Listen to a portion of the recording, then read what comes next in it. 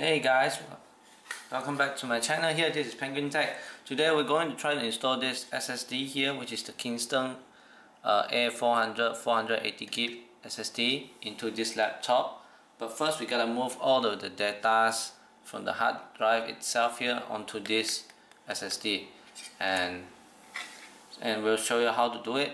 So the first thing you have to make sure is that your files in your hard drive is smaller than the capacity of this SSD, so that you can move all of the files to here, including your operating system. Now the laptop I'm using is the X552L here from Asus, which is about 6 years now, so it's a very good time for me to upgrade its speed by installing this SSD inside. Before I begin to teach you how to transfer the files from the hard drive to SSD, actually I've tried to put this SSD in and boot the hard drive using the external hard drive reader here, but somehow it doesn't seem to work. So now I'm going to connect the SSD using the USB and transfer the file directly from the hard disk to SSD, and then later on put this inside the laptop and then put it from there. So let us begin. So first let us just install this SSD inside, which I have installed it here, and now it detects it. And we're gonna move on how to transfer it from the laptop to SSD.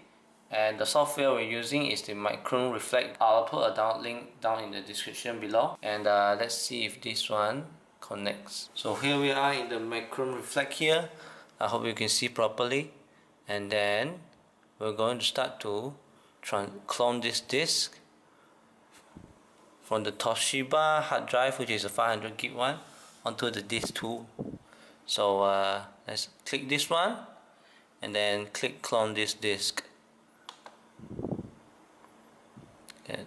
The source is our hard drive, and then we select a disk to clone to, which is our Seagate expansion. Now it's displaying Seagate expansion here because I actually got this this SSD reader, or you can say hard disk reader, from a Seagate external hard drive here. So let's just select this and then do a next and click next again, and then click finish and OK. And then it's going to take some time to transfer all of the files onto this SSD, and I'll time it and let you know how long it will take.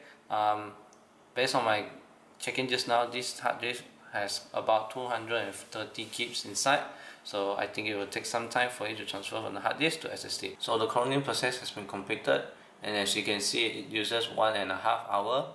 And now we're just going to shut down the PC, the laptop here, and then move over to switch the hard disk out with the SSD. Okay, unplug the power source and flip over the laptop here.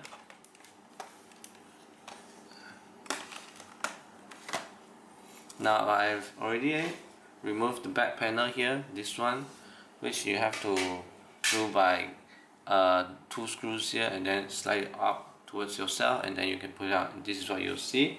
And then I'm going to remove the hard disk here, slide it out and then pull it out. So this is the hard disk inside here.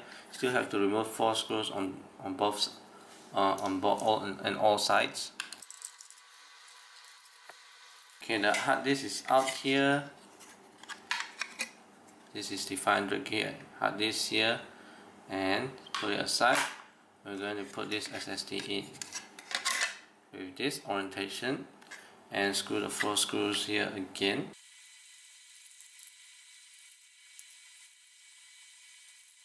And now we're just going to slide this back into here, which you see it should fit properly, and then screw the hard disk case onto the laptop again. Okay, so before we put the back panel on, let's just try to see if we can boot this PC first. There you go. We're into the Windows again, and everything is working properly. And as you can see, we are only booting from our SSD, and everything looks exactly the same. And let's try and open it to see how far it is. This is the first boot up, so everything should be a little bit slow, but once you use it for some time, you will gain up to speed. So that's it for me, guys. Thank you for watching, and remember to like and subscribe and share with your friends if you find this useful, and I'll see you guys next time. Bye bye.